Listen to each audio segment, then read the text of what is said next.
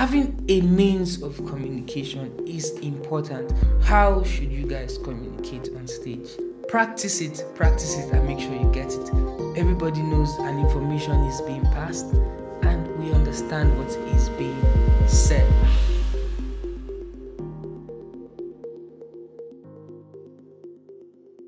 Hello guys, I am Mandul Johnson and you're welcome to Honest Conversations with Music and Tea. Well, today I'll be talking about how you can communicate effectively on stage. Let's dive into this video. But first of all, please, I'd like you to like this video, subscribe to this YouTube channel if you're not yet a subscriber, and remember to share this video with someone who needs it. Now, the most effective way to communicate on stage will be using in-ear monitors and a talkback system. That is absolutely effective. Well, from this part of the world where I am in this part of the world, that system might be a bit expensive. Getting a good console, getting the IEM system and stuff like that. So how should you guys communicate on stage? What should be the most effective way?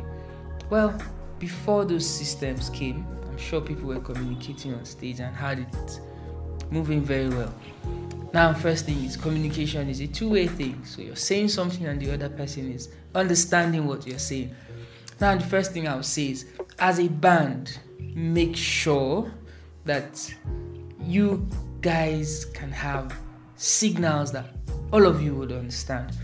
So for instance, I've seen places where the lead singer is singing and he just does something with his hand and everybody just knows, yes, we're supposed to be singing harmony here. Or that the backup singers know, we're supposed to be singing harmony. And then he does something and they know, we're supposed to be singing in unison. Please make sure you get this done in rehearsal. So you tell yourself, we do this means unison, I do this, it means harmony, and then practice it and make sure you get it. So that's one way.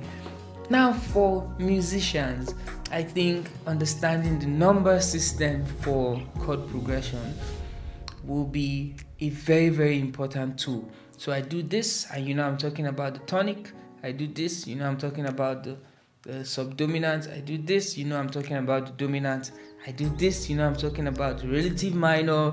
And well, having a means of communication is important. Something that is not going to be noisy or rowdy, but everybody knows an information is being passed and we understand what is being said.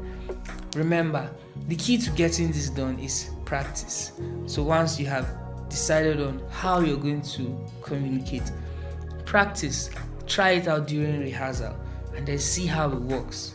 And make sure, be open to fine-tuning it and making it better all the time.